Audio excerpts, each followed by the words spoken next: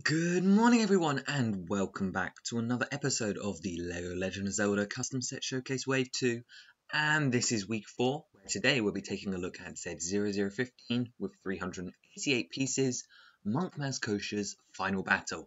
And boy am I excited to share this one with you. This is one of the favourite ones I've done more recently, so let's take a closer look.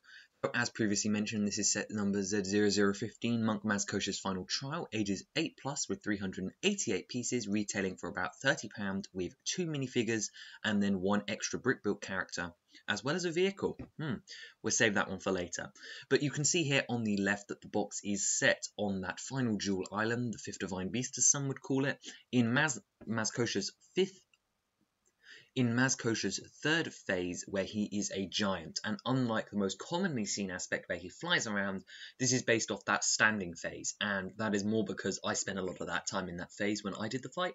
But that's beside the point. You can see that the box size is the £30 box size, rotated on its side so it is a more vertical look, and besides that, let's get into the description. So this reads, overcome the final trial of Monk Maz Koshia and claim the Master Cycle 0. Watch out for the flying spike balls and bring the giant back down to size. With full posability, Monk Maz Koshia measures over 20 centimeters tall, containing 2 minifigures and a Master Cycle 0 bike, 2 spike balls, and a giant Maz Koshia minifigure. Enjoy building a whole encounter of an experience in one box. So here is the entire contents of the set. When we open the box, we see that there are 3 numbered bags inside and 1 instruction manual. Looking inside the instruction manual, which is the more vertical style, we can see that we have bag 1 containing the Climber's Armor Link, as well as the torso of the monk. Bag 2 contains the legs and arms, as well as the second minifigure, the normal sized monk. And bag 3 finishes off the monk's head, as well as building the Master Cycle 0 and the very simple spike ball builds. So, taking a look at the set, we can see here that we have the monk as well as his 2 weapons, the spike balls. These cannot actually attach to his hand but can be thrown around. They are, I believe, some bionicle pieces attached together with a Technic pin in the middle. And you can see here that the monk himself is using the giant minifigure format, first pioneered by Giant Man in the Ant-Man sets, then also used in Ninjago, as well as Ares in DC Superheroes, and this is another account of that here. Now this one has actually had some slight modifications from those original designs. He is slightly bigger than those guys, as well as he's using a completely different technique for his arms and legs, although obviously similarly based off them, but making use of some more modern pieces allowed me to upscale it and make him look a bit more proportional to a minifigure, and I really love the build, especially that print on the 6x6 white tile. Taking a look at some of that posability, on the right you can see that his arms have a lot of degree of motion, as well as in particular his hair on his shoulders, which can be adjusted so that his arms can be moved more, or also so that his hair has that weird floating aspect that we'll take a look at later. You can also see that his legs can move in the exact same articulation as a minifigure, all the way to sitting down and slightly back past straight upright as well. Now I haven't actually tested it, but I'm pretty confident in his balancing ability. But that's besides the point anyway. You can also see some of the details I put on him. He's got those golden bangles around his arms and his legs. He's wearing his shorts, as well as you can see he has some chest definition from how he's withered away as a dead monk, with those ingot pieces to represent the rib cage, as well as his medallion hanging across his chest. Yeah. He's also wearing his giant hat, and that is a new piece, well, not a new piece, but a new colour in that tan dish. The red 6x6, however, does exist. You can also see that he has studs on the bottom of his feet, meaning that if you were having problems with posability, he could attach to studs like any normal minifigure could. Here is him up close, where he is telekinesising that ball to go and fly at Link on the bike. Now, I know that is a bit of a cannon break to have Link on the Master Cycle 0 in this fight, but you've got to understand that if LEGO makes Zelda sets, they're going to break the canon all the time if it makes playability better. And here is the bike roughly to scale. I think it should be possibly a bit bigger there, but you can see our Link model sat on the Master Cycle 0 covering for a motorcycle piece. And obviously this is a giant minifigure, so he is going to dwarf it with the Link on the motorcycle probably coming up to just below the hip.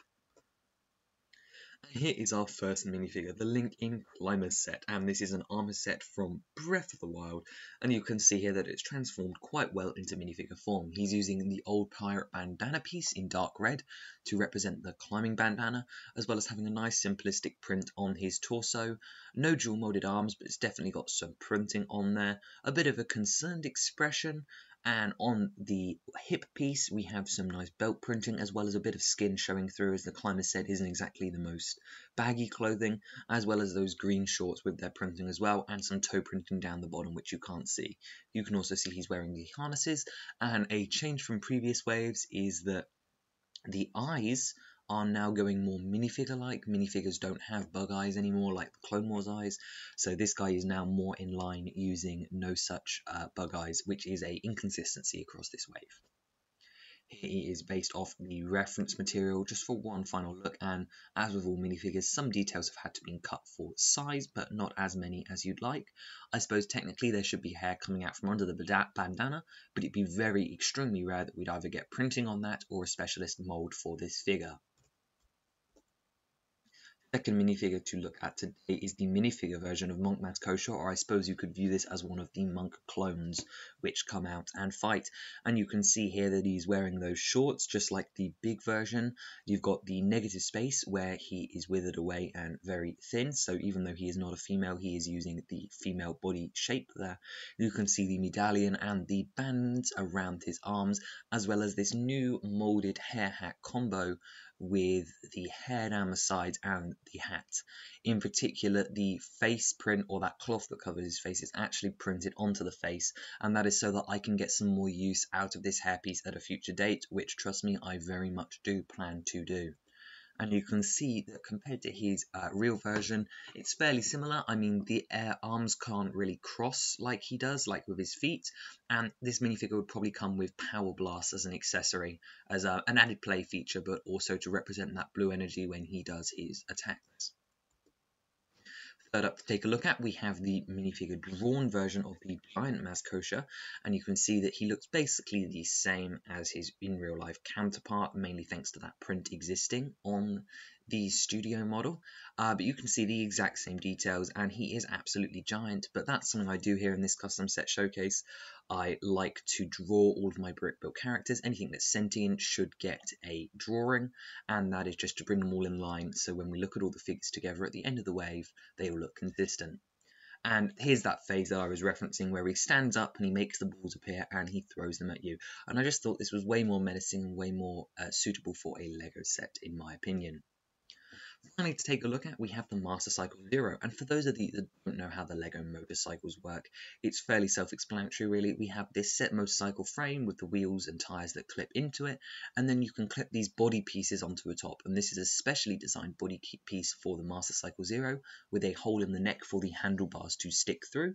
It is in the gunmetal grey color with a lot of specialist printing, and that horn on the front would probably have to be rubber to avoid it snapping off, but you can see that Link just sits down on the middle, and this is the molded version of the Master Cycle Zero that I mentioned in the advent calendar, saying I wanted to do a proper minifigure scale one instead of that micro build. And there is your reference material for you as well. Obviously some details have to be cut, but I think it's a very nice Legoized version. So, before we close up for today, let's quickly go and take a look at the Monk in Studio. So, here in studio we can see the monk in all his glory, still throwing his orbs around, and in particular with this shot I wanted to show you the back as well as some articulation I didn't mention earlier. So you can see here that the reason that this guy can actually stand up is because the back of his body doesn't allow his legs to tilt any further back, meaning that as long as he's slightly back heavy, which he is because of his hair, he should be absolutely fine standing up, although just like Giant Man, I'm sure it's not a perfect stability. We can also see on the back here that he has some fairly detailed amount of hair going into those wisps, just like in those pictures I showed you earlier. In particular, if you wanted, you could turn the hinges up on all of these guys here, and that would allow you to kind of make them look like they're floating, although I prefer them looking down on the back like this. Of course, if you did tilt those up, that would give you the room to articulate the head, which can actually rotate. you can see in here that we have some corner tiles, and there is a Technic axle going through the middle of the head, which allows him to rotate if obviously you lift up all these little bits of hair so that you can sort of give him some free motion.